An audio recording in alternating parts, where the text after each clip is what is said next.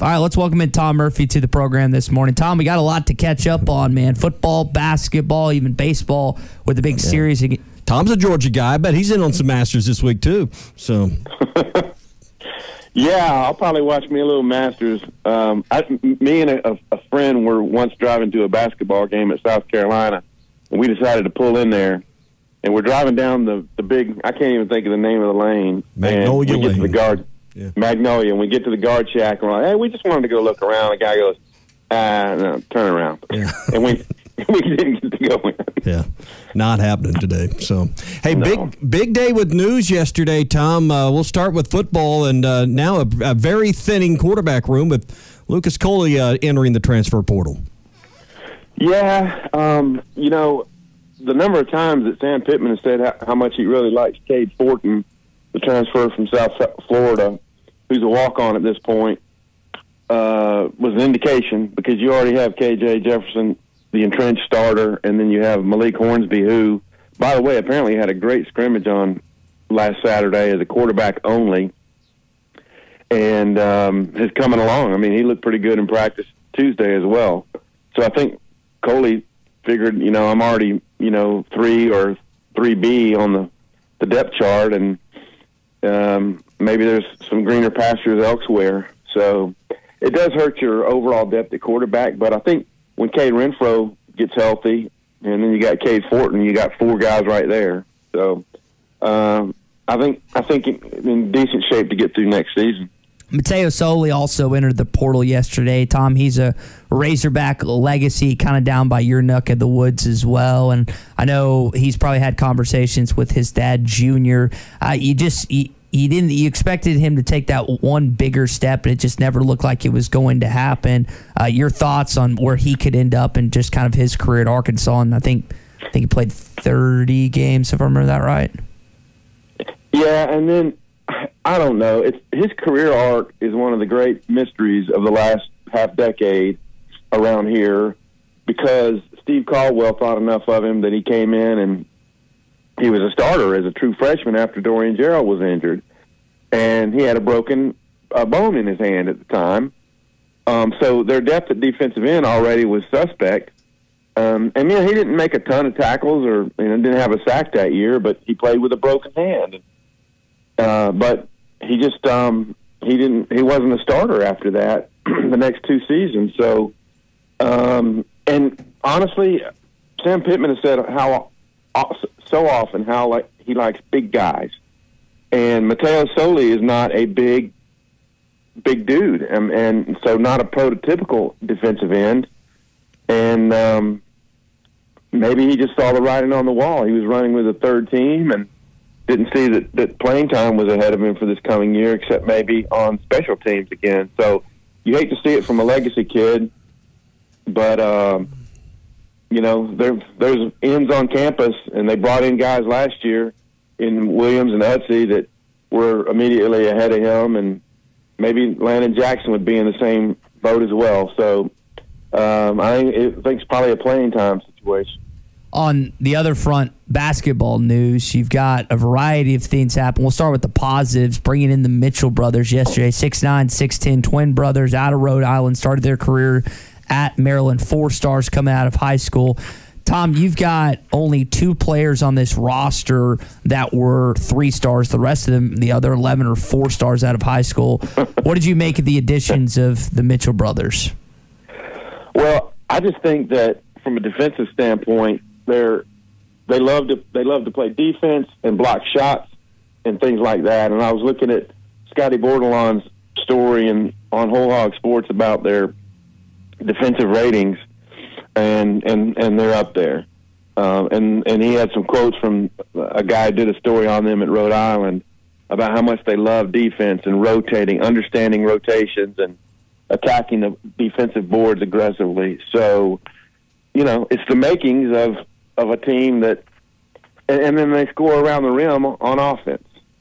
So, it's going to be a roster full of talented players once again, and that's why Arkansas basketball right now is a big-time national brand that is attracting people. And so I think an added addition, it would have been nice to have had an extra 6'10 rebounder on last year's squad to help with Williams, but now they got 2 more, and if Williams comes back, then you got the makings of, across the board, 6'9", 6'10", several guys that can be functional and look pretty athletic as well.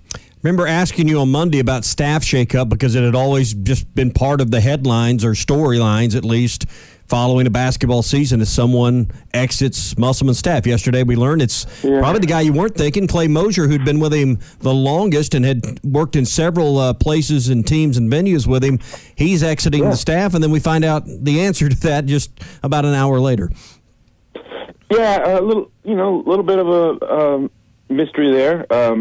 But, Anthony Ruda has been a guy who has been really loyal and devoted, and Musselman cites him all the time. We're talking about, like, scheduling data and all kind of net ranking type data. And so I think Ruda will be a welcome addition, and, wish Clay the best. Yeah, so now you've got that spot to fill in the staff. I don't know if it would be the right move. I see Ronnie Brewer more and more involved, in what you see visually during the games and the interaction on the bench with the players and his role in timeouts, it appears. I wonder if his role will get elevated to maybe gain some more skills and do some of the things Ruda was doing, or how they're grooming him to maybe move up in that program. Yeah, I'd like to think so. And you're right. Every time they show the bench, there was a game this year where Musselman was mad at the officials, and Brewer was like the front line, and man, he's a solid dude. So, I'd like to see that happen. He's such a great kid, and, I'm kind of a neighbor to his dad, Ron, and so I see Ronnie driving around in this area a good bit, and I think he's a good guy, and hopefully some better things will happen for him down the line. We're talking with Tom Murphy, Arkansas Democrat-Gazette, Whole Hog Sports this morning. Tom, the anticipation of this upcoming basketball season, it's pretty crazy. I can't think of a time that I've been doing this. You guys would probably have a better perspective because you got some more years on me. But with the baseball team being number 2 in the country, the football team with the best home schedule potentially in its history, and the basketball team that could be a preseason top 5, top 3, even in some people's minds, the number 1 team in the country. How do you think Arkansas fans are kind of diversifying their fan portfolio to this point? It's pretty difficult to keep up with everything right now. Yeah, it really is. And I mean, if you're a big-time devoted fan, you're going to have your season tickets to a sport or 2 or maybe 3, and then pay attention to all the other stuff. I mean, we just got through with the big overlap, when you've got men and women's basketball going on at the same time as spring football and baseball. And now baseball has entered the conference phase, and it looks like, despite the fact that they've had some clutch hitting issues and still would like a couple of guys to rise up in the bullpen, they're winning games. And if they had just somehow scored a run in the 9th inning against Mississippi State, they'd have a 3-game lead in the West, after 3 weekends, which is really almost unheard of. But instead, they have a 2-game lead and some tough series coming up. Yeah. So it's just, if you're an Arkansas fan right now, you look across the campus, and they're competing for titles in virtually every sport. And it was the same case last year when they won 10 SEC titles, an incredible number. And I just think the whole athletic department is, there's good coaches in place. There's good recruiting in place. I think NIL has helped Arkansas, as much maybe as anybody in the country, except for maybe Texas A&M. And they like working for Hunter Yurichak, who's got a great personality. And I don't know, it's just a good time right now to be involved in Arkansas athletics. All right, so let's talk about the success in baseball. They head on the road tonight, 5 o'clock this evening, take on an unranked Florida team, which is, you don't say that very often in baseball, unranked Florida. Facing a lefty tonight in Hunter Barco. He's got a sub-2 ERA, a 5-1 record. Tom, left-handed pitching has often caused the Razorbacks trouble. What do you think happens tonight in Gainesville? Yeah, it looks like low scoring, and hopefully Connor Nolan will be on his game. And, Arkansas is doing this with a day less rest than Florida. You got the revenge factor from the Gators last year who came here, and, they weren't a powerhouse by any means, but they had some good players. And if I remember, scoring on Barco was difficult last year. And I watched a good bit of Florida's game against Georgia last week, and Georgia wasn't doing a whole lot against Barco. I think somebody might have hit a 2-run homer. So, when you got a chance to score against him, you better take advantage. They got to have some more quality 2-out at bats against him, and hope Florida gives them a little something. Hit batters, boot the ball around a little to get some runs across. But it should be a really good series. Kevin O'Sullivan probably feeling a little bit of heat down there in the new stadium to be a contender again. So their toughest series remain, because I know Mississippi State's going to continue to get better. But when you think about who they've played so far, it hasn't been the toughest schedule. They've got Ole Miss, and they've got Vandy, and some tough ones coming up. LSU coming up as well. All right, one more football question before we go. I wanted to get your take on this. With Lucas Coley exiting the program and now the lack of numbers at quarterback, who runs the scout team in practice this fall?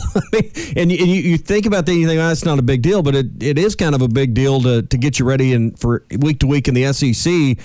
With these kind of numbers, that's now a thought I think that coaching staff's got to get ahead of. Yeah, they'll probably look to at least bring somebody in for that purpose. And then I would think that Cade Renfro, I guess he'd be about 8 or 9 months out from his surgery, because it was late in the year. It was bowl practice for Renfro. So, he'd be on kind of a rehab deal, and I think he'd be a candidate for being with the scout team. But, yeah, you would definitely want to see bring somebody in to be your mobile, run-around quarterback guy like a Jefferson or a Malik Hornsby would present for other teams. So, that's probably going to be an item to check off their list between now and when fall camp opens, is to secure a good scout teamer. Yeah, point that we often look over, but something that with this thin of numbers, you don't have the luxury of throwing one of your true quarterbacks out there. Tom, good stuff. We'll talk to you Monday and wrap up the weekend.